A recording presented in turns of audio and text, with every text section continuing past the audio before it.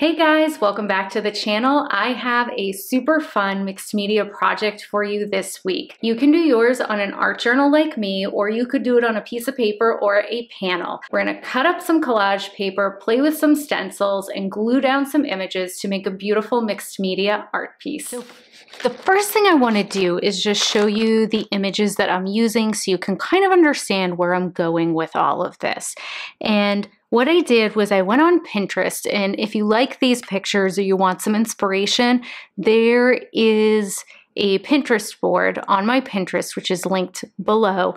And in the Pinterest board that's marked YouTube is a whole bunch of images. You're free to go in and use the same ones if you like, or pick from some of the others. But here's some images of two women looking mysterious, standing in the water. I like having some mystery in the page sometimes.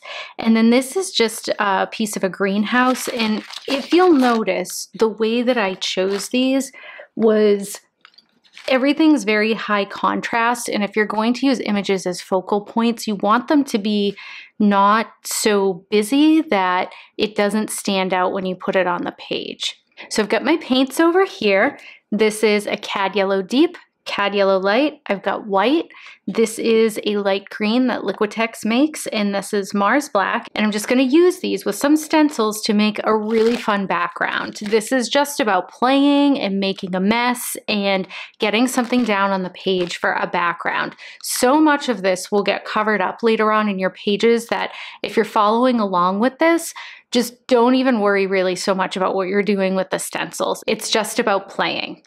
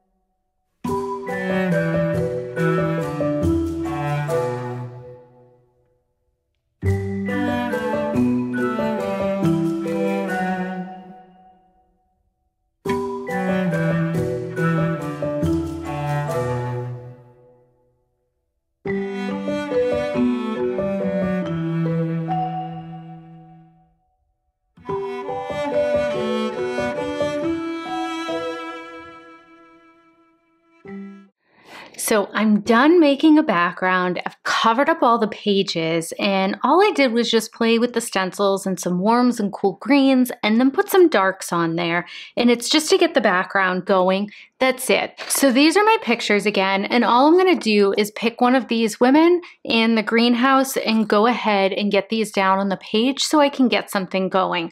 And then once I've got them glued down, I'm gonna go ahead and just start integrating them with some paint and some marks so they look like they belong on these pages, okay?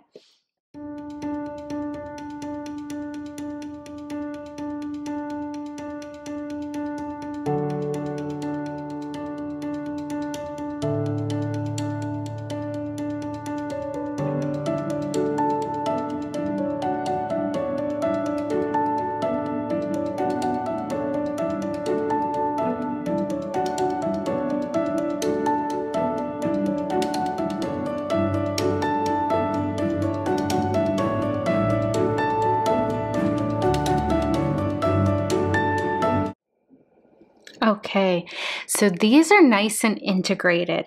What I did was I just glued my images on in a way that they felt balanced to me, and then I took some darks and I just made some marks and vignetted the photos to push them into the background and give the composition some weight to it. And then I also came back in with my stencil and my cool green, and I just added some of those vines back in that got covered up. These ones aren't as muddy as the other ones, so they're coming forward a little bit more, and also that helps to push the photos into the scene on the spread. I have a piece of craft paper here. You can really use anything. You can use printer paper.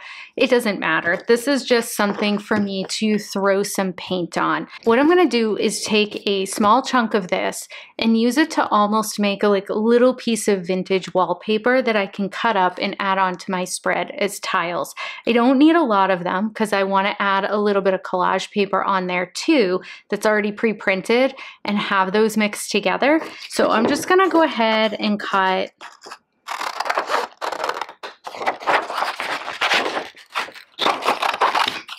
piece about that big. And since most of my background is pretty dark, it's mid-tone to dark, I'm gonna make these a little bit lighter.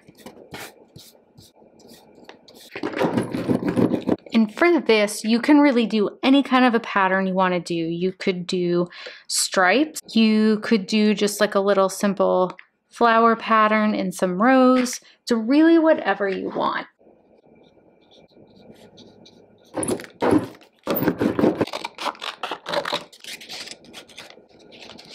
Now that I have a couple of pieces of the little vintage wallpaper that I made for this, I'm gonna go ahead and cut out some piece of pre-printed collage paper that I had lying around the studio. This is just from one of those scrapbooking paper books or pads that you can get from the art supply store. So they have lots of varieties and a lot of them have botanical things. So these are handy to have around. I'm gonna go ahead and play with these and play with the shapes I have on here and glue everything down.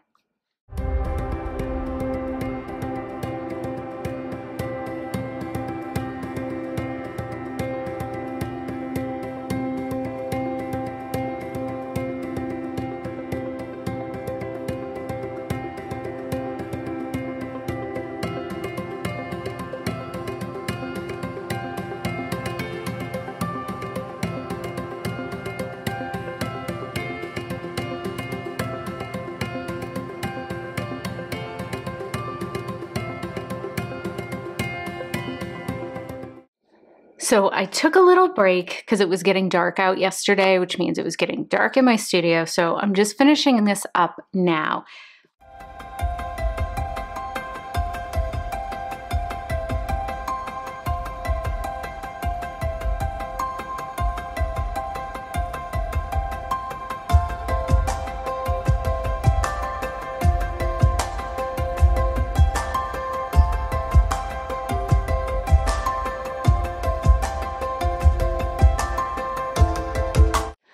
Okay, so all I did to finish this up was seal this with some clear gesso. You could use gel medium. Just be mindful if you use anything that's like a gel medium instead of a gesso, your pages are gonna stick together. So put some wax paper or some parchment paper in between. But that's all I did was go in, seal it, and made up a little bit of a glaze with some cad yellow light and some black paint, and put that green everywhere and spritzed it with some water to get this sort of watery, transparent look, and then came back in with the same color and just put some darks in for brush strokes. And it just has this really vintage, moody garden look, and I'm super happy with the way it turned out. That's it for this week. If you liked this video, don't forget to like and subscribe. I put out new videos each and every week on all sorts of mixed media art topics. Thanks for watching.